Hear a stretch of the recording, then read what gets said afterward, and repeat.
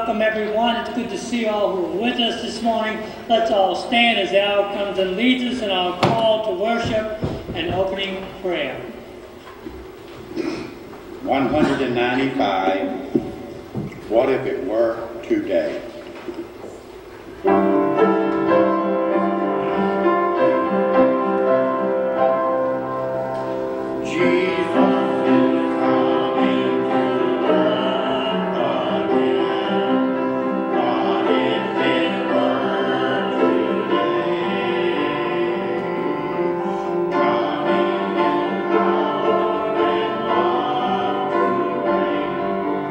What if it were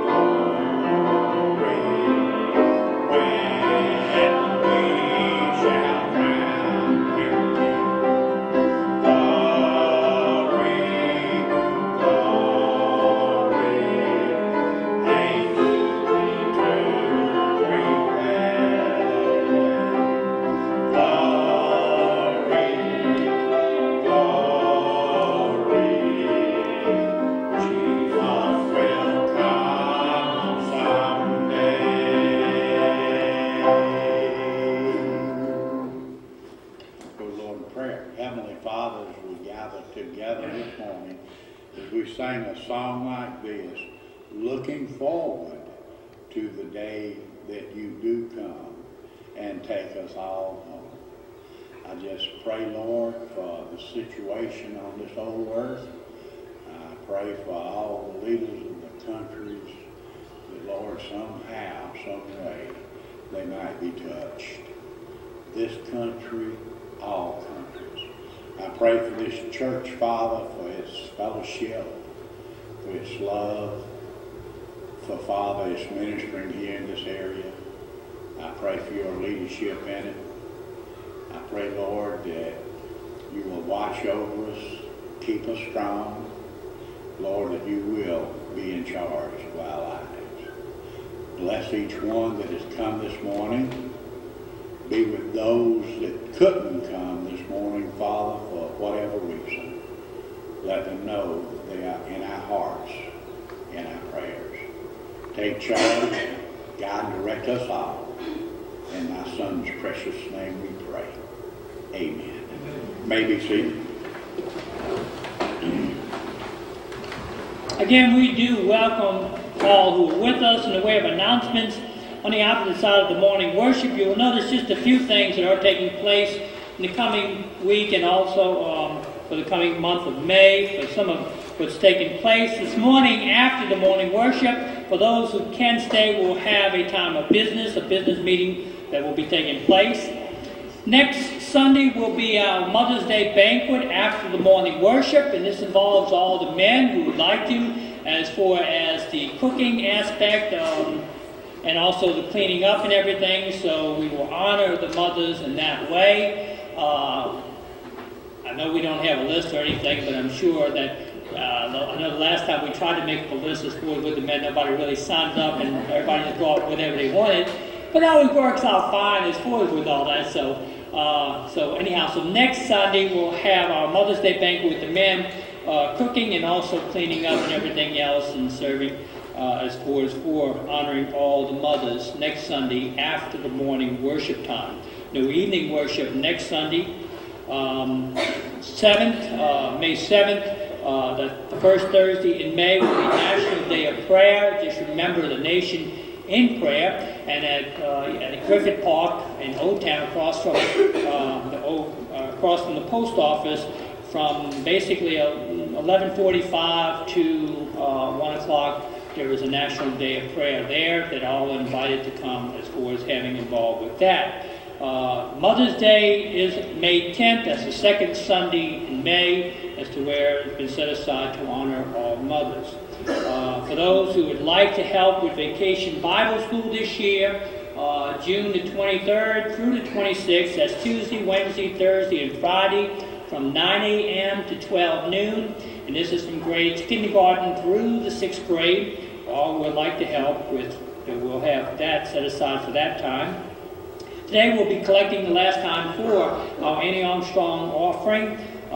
We've collected so far $144, and this is work being done in the U.S. I ask that you give over and above the working of the church, of Bayou Baptist Church, and as the Lord puts upon your heart to give to the working of mission work being done in the U.S. Also understand that we will have service tonight at 6 o'clock for all who would like to come tonight. At 6 o'clock as we meet back in the kitchen area. And also Wednesday night, this coming Wednesday, 7 o'clock, we have Bible study and prayer time also. And all are invited for the coming of that as well. Any other announcements? The only other announcement I have and brought to my attention today is, and we've already sung it, but Johnny Garrett's birthday is today. I wasn't going to say that, huh? I wasn't going to say that, Johnny. I wasn't supposed to say that, huh? Today's Johnny Garrett's birthday. So we wish Johnny Garrett a happy birthday today, as today is his birthday. And of course, we've already wished many others a happy birthday as well for the month of April as well. Today is officially his birthday. So happy birthday to Johnny. Let us continue as we sing until the Lord is out, comes and leads us in our favorite hymn.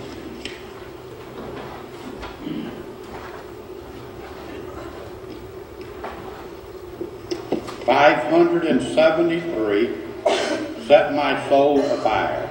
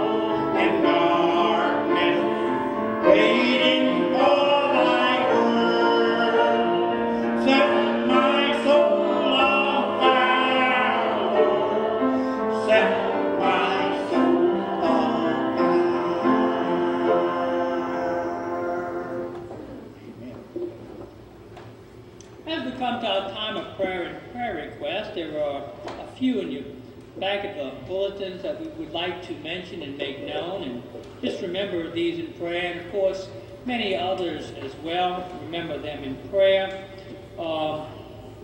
Pray for those in the military. Remember them and their families. Christian missionaries throughout the world. Pray for them and their efforts of spreading the gospel. Pray for churches. Churches in our area, many churches in our area that are spreading the gospel as well. Remember them also in prayer. Those in nursing homes and hospitals. Heard Miss Hattie had a little incident this morning, as far as with it. But she's doing okay. But just remember her, as well as many others, in prayer who are in hospitals and nursing homes and such as that. So just remember, many people are dealing with different types of physical problems and ailments. There are many in our business, especially those recently dealing with different types of problems coming from allergy-related symptoms. We have so many in our area that are dealing with allergy-related problems. Just remember the many people as we're in the springtime, pollen count is high and different things are taking place. So remember the many people as far as dealing with that. Other prayer requests that you would like to share, either thanksgiving or concern, the Lord has put upon your heart this morning. Any prayer requests, any concerns? Addison. Okay. Okay. Who's that? Jordan. Okay. All right. So remember him in prayer as he is in the hospital. Okay. Others. I'd like to continue praying for Linda. She's going in the morning to have her surgery. Is it tomorrow? I thought it was Wednesday. Tomorrow. Okay, I thought it was the 29th. It's tomorrow. Okay. All right. So remember Linda in prayer. She's going to have surgery done on your wrist. Thumb. Okay. On her thumb. All right. So remember her in prayer as she will be having that done. What time do you go tomorrow morning? 8:30. 8:30. So remember her in prayer as she's going to be going for that at Southern Surgical. Is Dr. Finger? Is that right? Yeah. Okay. Dr. Finger on the thumb.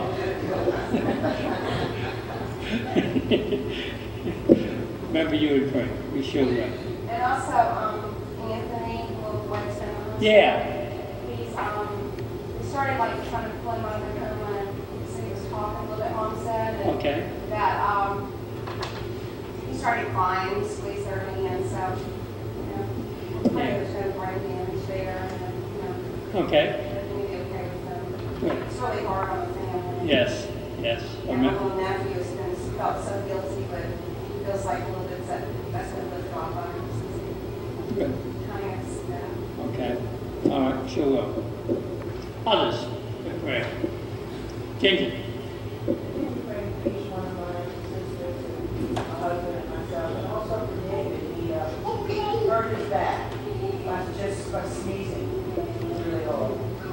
David, you're too young to be having back problem, David. Can't be doing all that, Dave. Man. Jealous, everybody else is there. Is that what it was? But just remember David in prayer. We sure will. Absolutely, yeah. Others in prayer. Melton. Remember Sandy with her bronchitis? Yes. All right. Remember her as far as with all that, so yes, we sure will. Sandy, unless my memory serves me wrong, you got something coming up this Wednesday? I'm sorry. Something happening this Wednesday? Thursday. Is it Thursday? See, I was told Wednesday, but anyhow. Yeah, I was told Wednesday, but I was told coming Wednesday, but anyway. Thursday. How long have you been married to this man? Huh? What I have to say.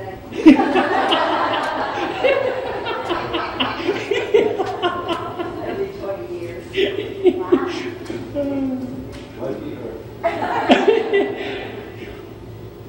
You definitely have to write a book, Sandy, on how to do it, you know? With the rest of the women around here, so yeah. So congratulations to Milton and Sandy as they celebrate their 20-year anniversary this coming Thursday, but they're going to do it Friday. So remember them in prayer and pray Thanksgiving is for us with that. So yes.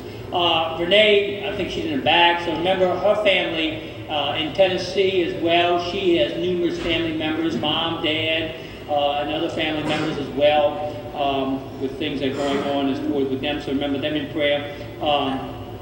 Debbie Garrett's brother, Charles, he is not doing well. He needs prayer. As far as prayer, lifting up him and his family in prayer. Remember them in prayer concerning different things that are going on as far as with Charles, so remember them in prayer as well. Other prayer requests, concerns, Thanksgiving, anyone. Just continue to remember each other in prayer, lift each other up in prayer.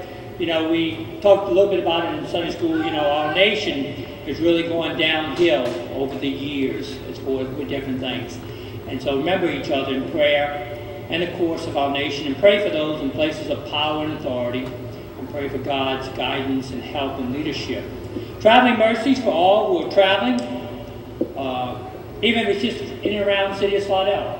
But just pray for all who are traveling. For those who are not with us this morning, there are a few who are not here with us this morning. Pray for them and pray for God's guidance and leadership and help in their life, and remember them in prayer and pray for them. There are many in our midst that are going through difficulties and physical problems, work-related problems, or home-related problems. But just remember the many people in prayer and lift them up in prayer as well. Let's go to the Lord in prayer. Almighty God, we come before you this morning. We thank you for all of your blessings. Thank you for all that you are doing and have done in all of our lives. Thank you for each other. Thank you that we are able to meet in this building, in this place, that we can come together to worship, praise, and glorify you. Thank you, Lord, for all that you have done. We do lift up in prayer the many, many prayer requests that have been mentioned during the Sunday school hour, as well as this morning. We lift them all up before you, and we pray, we ask, and we beseech. We plead for your grace and your mercy and for your help in our lives. We pray for those that are struggling. We pray for those that are going through difficulties in their life, work or at home. We pray for those that are dealing with physical problems and ailments, many dealing with allergy-related symptoms. We lift them up before you and each and every one. We pray for those in hospitals and nursing homes. We ask for your help and for your guidance. For those in their own private homes that are dealing with difficulties, Waldine Langsford, Miss Ida Beasley, and others, Lord, that are going through difficulties and at home, be with them and help them and watch over them. We lift up all the men and women in the military and their families, continue to be with them and help them. Christian missionaries throughout the world that are proclaiming the gospel, be with them and help them. Area churches in our area, be with each and every church and the spreading of the gospel. And Lord, we especially pray for those who do not know Jesus Christ as their Lord and Savior. Men, women, boys and girls, friends we know, co-workers that we work with, or family members, Lord, and people we may come in contact with during the course of the week. We lift up so many who do not know Jesus Christ. And so we pray for salvation for so many in darkness. We pray you will open up hearts, ears, and eyes. And Lord, any that are here this morning that truly does not know you, I pray that you will open their hearts. I pray that you will call them with your holy calling. Be with each and every one of us. Lead us and guide us this morning. In the name of Jesus we ask it. Amen. Let us continue as Al under leaders in our offertory hymn.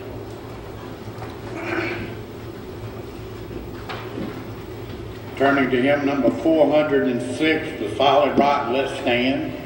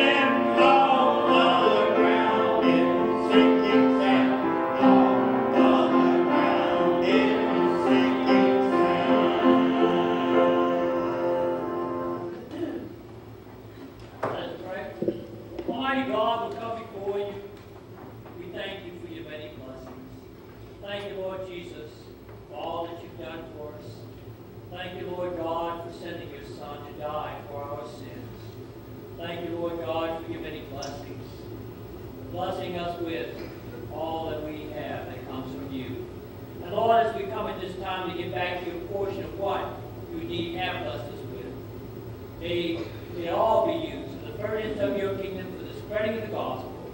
In the name of Jesus. Amen.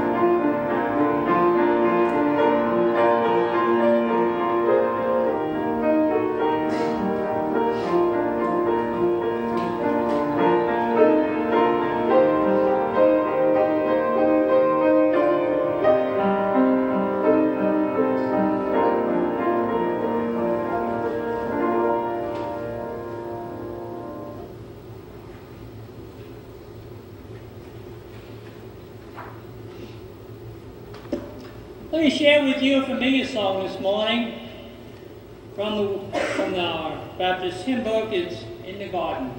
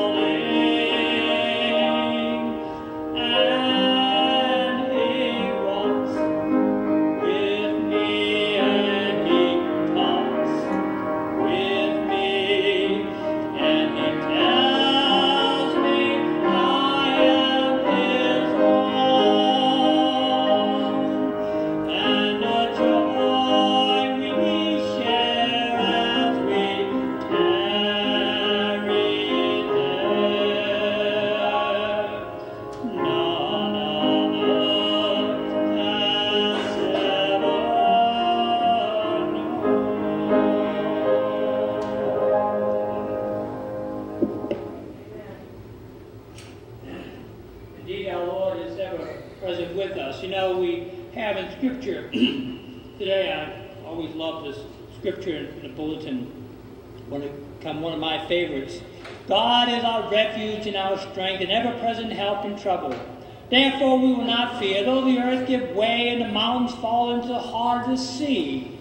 Though the waters roar and foam and the mountains quake with their surging. There is a river whose stream make glad the city of God, the holy place where the Most High dwells. God is within her. She will not fall. God will help her at break of day. Nations are in uproar, kingdoms fall. He lifts his voice, and the earth melts. And indeed, our God is ever present with us. We always have communication with him. We go to him in prayer all the time. If you have your Bibles this morning, turn, if you will, to John chapter 20, looking at verses 24 and 31. Looking at Thomas, known as the some Doubting Thomas or Thomas the Doubter. But this morning I want us to look at him and with the words that Jesus so related to him, see my hands. Notice what is being said as we pick it up in John chapter 20, verse 24 and following. Now Thomas, called Didymus, one of the 12, was not with the disciples when Jesus came. So the other disciples told him, we have seen the Lord. But he said to them, unless I see the nail marks in his hands, and put my finger where the nails were, and put my hand in his side, I will not believe it. A week later, his disciples were in the house again, and this time Thomas was with them. Though the doors were locked, Jesus came and stood among them and said, peace be with you. Then he said to Thomas, Thomas, put your finger here. See my hands. Reach out your hand and put it into my side. Stop doubting and believe. Thomas said to him, my Lord and my God. Then Jesus told him, because you have seen me, you have believed. But blessed are those who have not seen and yet believe. Jesus did many other miraculous signs in the presence of his disciples, which are not recorded in his book. But these are written that you may believe that Jesus is the Christ, that is the Messiah, the Son of God, and that by believing you may have life in his name. Not all the disciples, as we know, as we have read, were with Jesus when Jesus first appeared to the disciples after his resurrection from the dead. Thomas, called Didymus, was not there the first time. Thomas, you could say, was a pessimist. He is like unto, I guess you could say, Eeyore in Winnie the Pooh. Everyone knows basically who Eeyore is. As he sits there and he says, oh, well, I guess that's the way it's going to be. I just don't know. He's got that very raw voice, and he's got that look upon him, that purple donkey, and he just stares. A very pessimistic thing. As far as in the Winnie the Pooh stories, he's a melancholy sort of a person with an uncanny knack of finding dark clouds in every silver lining. Ever met a person like that? Ever been familiar with people like that, or know someone who is of that nature, say of Eeyore, just of that nature? You can have the brightest, the greatest thing of all, where they say, I don't know, I just don't know. And they seem to have that knack about them. Well, Thomas here, he just didn't believe them. They told him all that has happened, but yet he was a pessimist. Understand, though, Thomas loved the Lord Jesus. He loved him with all of his heart. And he was even willing, at one point, remember, he was even willing to lay down his life for the Lord. Thomas would always say, Lord, and he was the one that said, Lord, we don't know where you're going. Show us the way. What is the way? He was the one. The Lord says, I am the way, the truth, and the life. Why was Thomas not present the first time? Don't know. No earthly idea. There have been many people who try to surmise many things. Let me put my conjecture and my 2 cents in there. I believe, coming from the human nature standpoint of it, I believe that Thomas was so torn by the death of Jesus Christ that at this point he just wanted to be by himself for a period of time.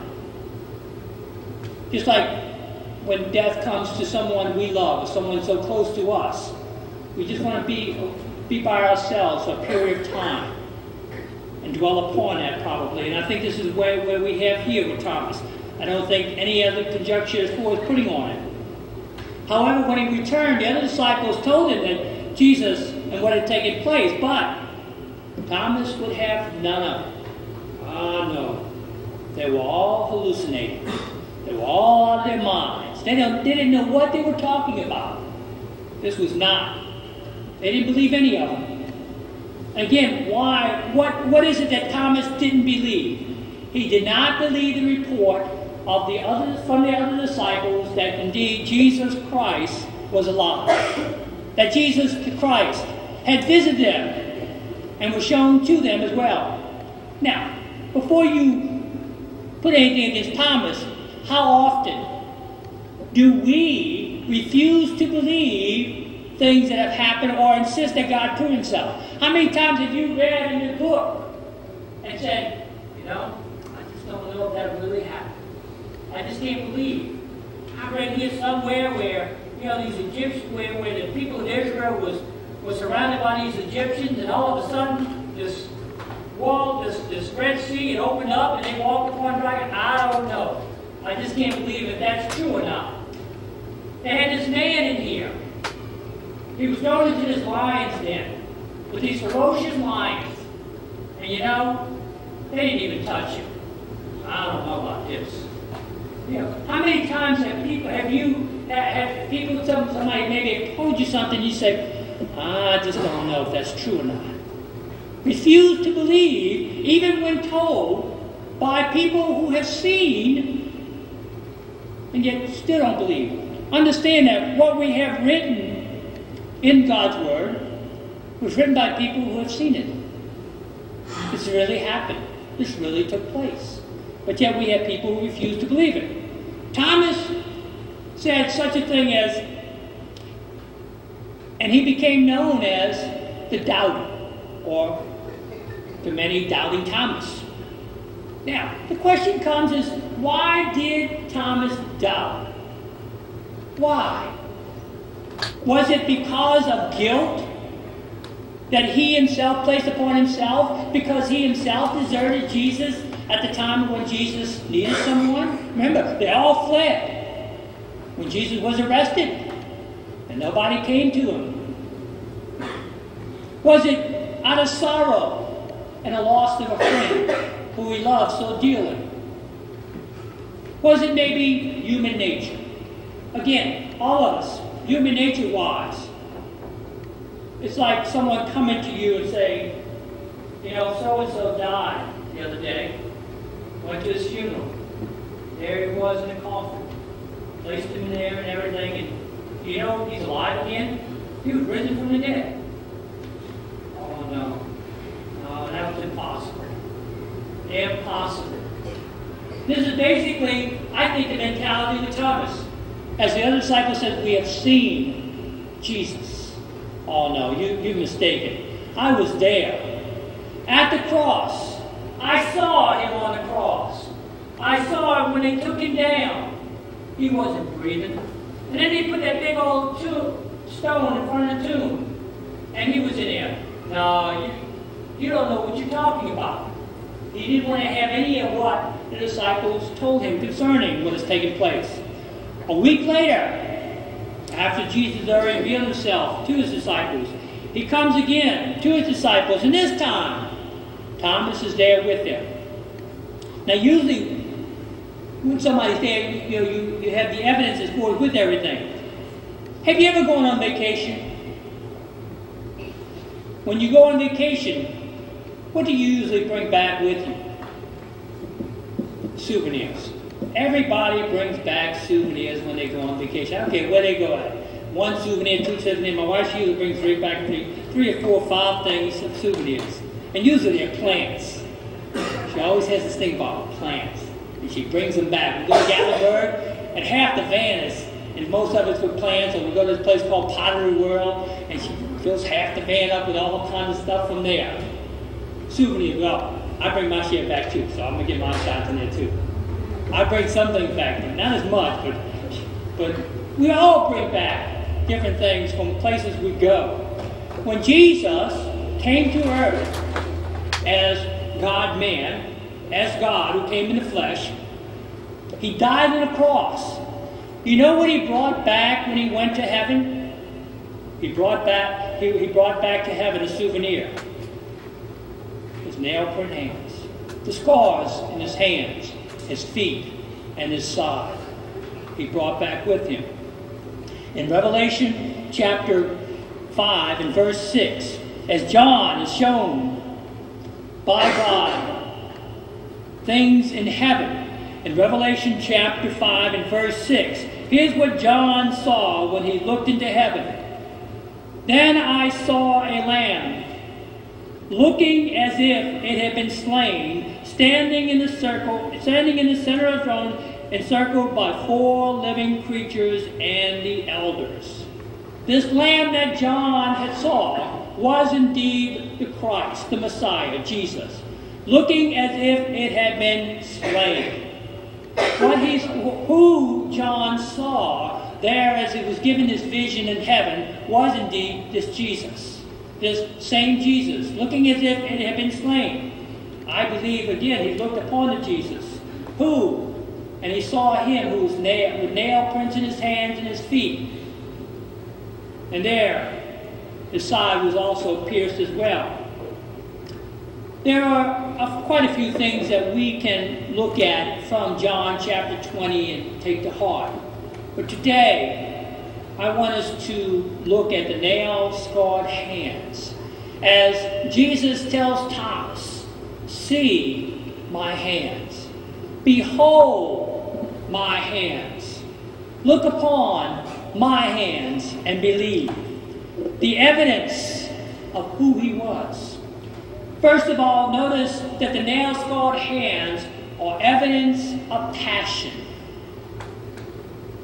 The evidence of passion. Thomas looked upon the scars, upon the nail-scarred hand of Jesus, and what he found was comfort. He no longer doubted, but now he truly believes. But the scars also tell us that the scars represent the suffering that Jesus went through. His pain was real. It reveals how much God loves us by looking at the nail-scarred hands of Jesus, and that he was sent by God, not only to die on the cross, but also to suffer for our sins. Nail-scarred hands represent the suffering that Jesus went through. The Lord met Thomas at the point of his weakness and his doubt, without rebuke. Notice he doesn't rebuke Thomas at all here. Instead, he comes to Thomas and he says, "Thomas, put your finger here. See my hands. Look upon my hands, Thomas. See for yourself." Out of love, he comes to Thomas. Thomas, here we see, he saw the hands of Jesus, and he did what? He believed. He saw the hands of Jesus, and he proclaimed, "My Lord and my God." Now, this is not just a saying. Some people say, "Oh my God." He was proclaiming here that indeed this Jesus was indeed not only Lord, the Messiah, but he was also God who came in the flesh, as was mentioned from John chapter 1. He realizes this Jesus is indeed God who came in the flesh and who died for my sins. As he's making this proclamation, we don't even know if Thomas ever reached out and touched the hands of Jesus. We don't know if he ever put his finger in the side of Jesus. We're never told this. All we're told is that he proclaimed Jesus as Lord and as God. I don't think he ever did.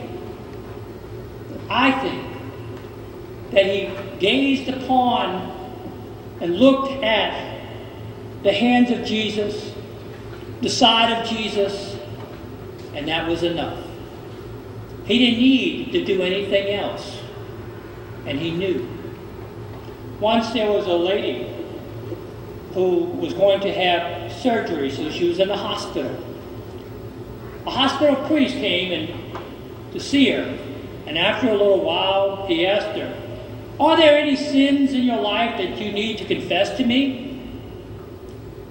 She very politely replied, "Let me see your hands." The priest, he held out his hands, and after she carefully examined them, she stated, "I'm sorry, you can't forgive sins. The only one who can forgive me of my sins has nail prints in his hands." And that is so true. He is the only one. Thomas looked at the nail prints, hands, and believed. Again, we don't see where he actually put his finger there or he touched. All it says was he beheld and he looked upon the nail print hands of Jesus, and he believed. He believed because it was enough for him. Secondly, the nail-scarred hands are confidence of pity. It is that of pity that we find here. Notice, Thomas knew, after observing and after looking at the hands of Jesus, his feet, and also his side, he knew that this was the same Jesus. It was not someone different. This was the same one that he walked with for many years. This was the same one he saw the miracles that he had displayed over the years. This was the same Jesus who raised Lazarus from the dead. This was the same Jesus. He said, "Lord, we don't know the way. How can we know where you're going?"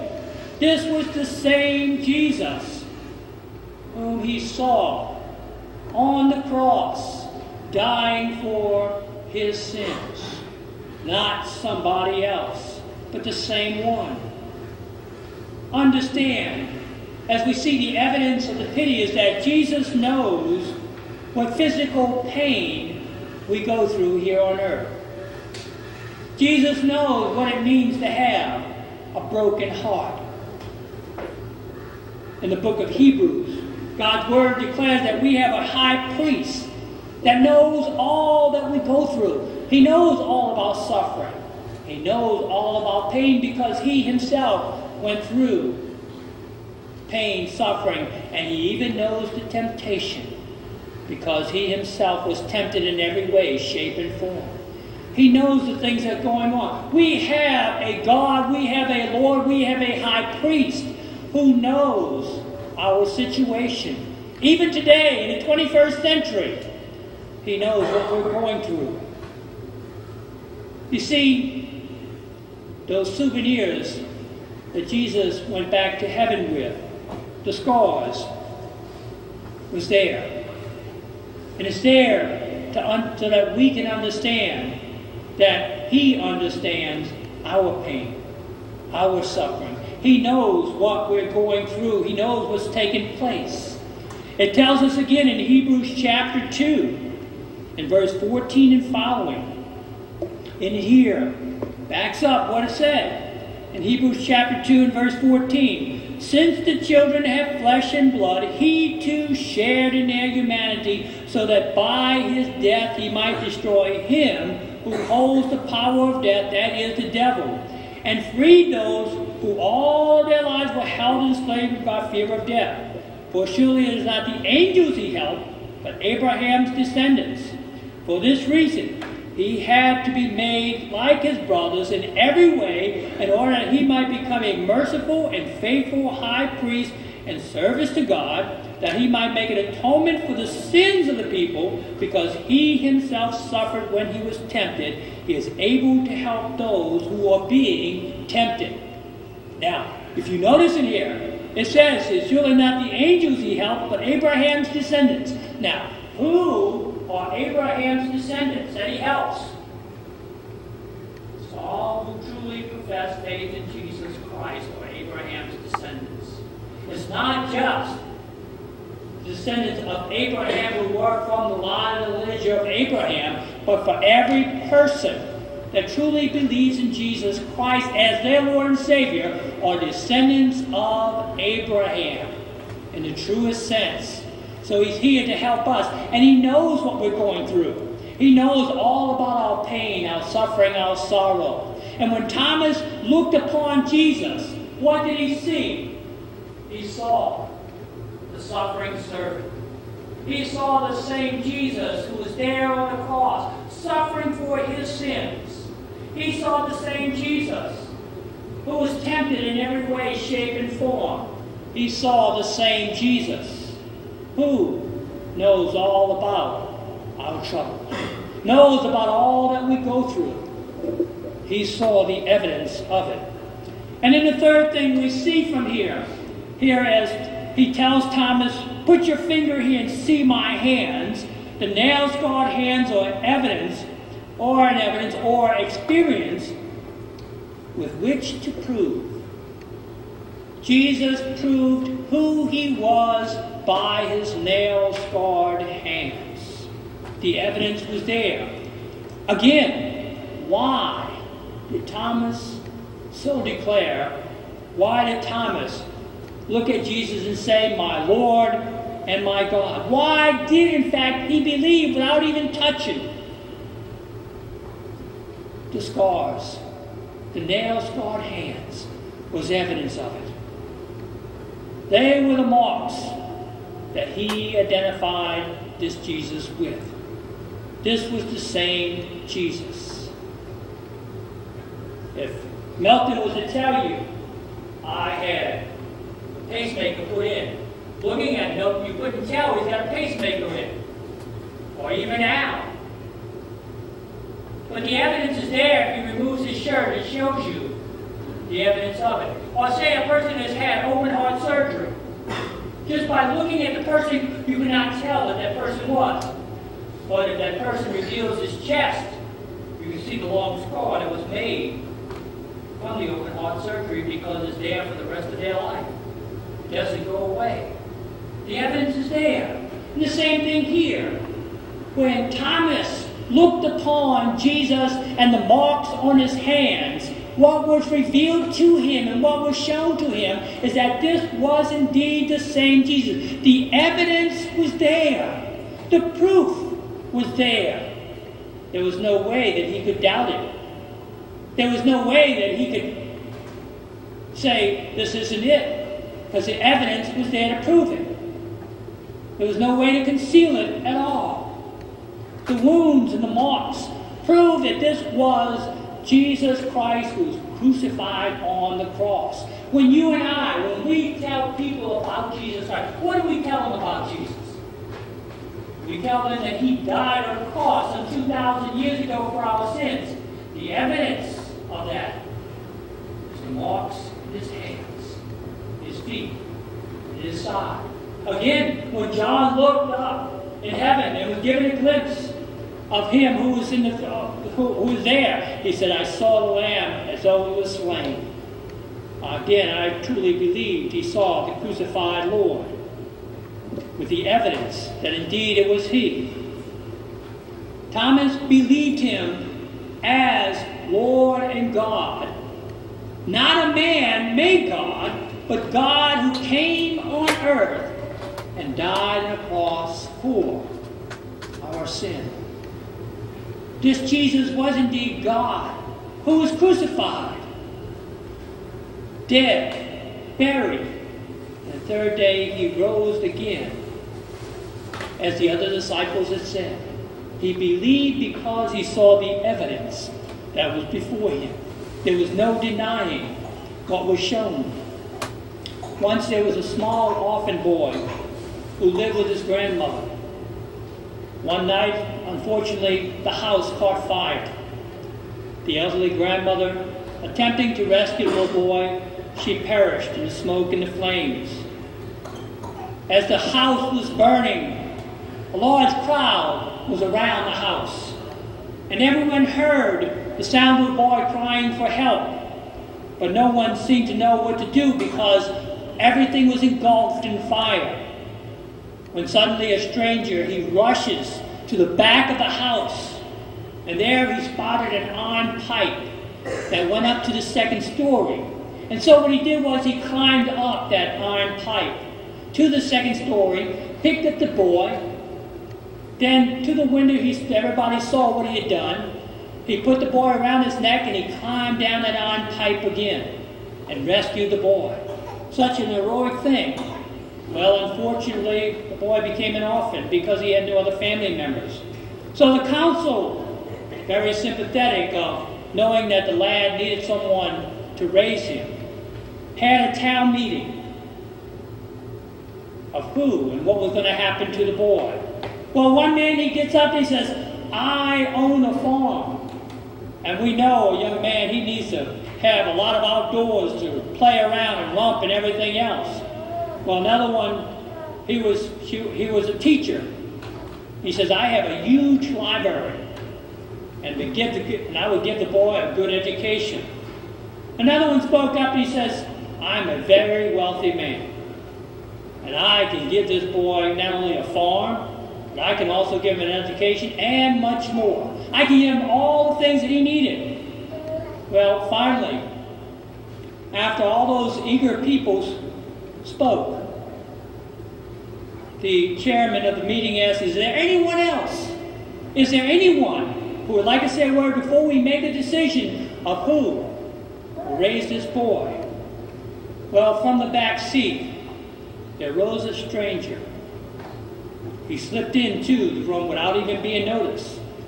Slowly, he walks to the front where the little boy was. Reaching the front of the room, he stood directly in front of the boy. Slowly, the stranger removed his hands from his pockets. A gasp came from the crowd. The little boy, who has not looked basically at anyone, focused at the young man after many times just focusing downcasted. And he looked up. What did he see? He saw the man's hands were terribly scarred. The little boy suddenly ran out with a cry of recognition. Before him stood the man who saved his life. And he noticed it how? By the scars on his hands. He knew that this was the same man who went up to the pipe and rescued him and brought him down. And so, with great joy, the boy threw himself around this stranger's neck and held on for dear life. The other people, they all walked out quietly and quickly. For you see, the boy, they knew that this was the one to whom he was to stay with. The nail-scarred hand, the marred hands were more effective than even words. The man didn't say a word. I believe this is what it will be like as well. I believe, this is just me, as Fannie Mae Crosby is so written in her song, my Savior first of all, when I cross the swelling tide, and there I stand before him, I will know him. And how will I know him? I will know him by the prints in his hands. I believe the same thing. I have never seen the face of Jesus. Oh, there are many pictures that people have given. I have no idea if that's what Jesus really looks like or not. But I will know him by the prints in his hands. I believe that when we stand before him, we will see the nail-scarred hands of Jesus. Why? Because it will be proof, evidence, that indeed Jesus died on the cross for my sins. Do I need that proof of evidence? Absolutely not. But I believe that we'll see him and we'll know him and understand what here Jesus so says concerning when he told to Thomas that as Thomas believed, but also notice he says, because you have seen me, you have believed, but blessed are those who have not seen and yet believed. We fall in that category for those of us here who truly believe in Jesus Christ. Understand, Jesus died for our sins. The evidence of it, true, is his hands. But you know whatever evidence we have? The Word of God. The Word of God tells us what took place there many years ago. And the Word of God is true. It tells us this Jesus whom Thomas looked at and said, my Lord and my God, same one who died for our sins. This Jesus is the same one who rose. This Jesus is the same one who stands and sits at the right hand of God, making intercession for us. This same Jesus is the same one that we will stand before one day and give an account of all that we have done. More importantly, we will stand before Him. And will He say to you, come in? Or will He say, I do not know you? Do you know Jesus Christ as your Lord and as your Savior today? Let us stand. Almighty God, we come before you. We thank you for all that you have revealed to us. That if there's anyone here this morning whom you have spoken to, revealed yourself to, and are saying to them, just believe, I pray they will come unto you.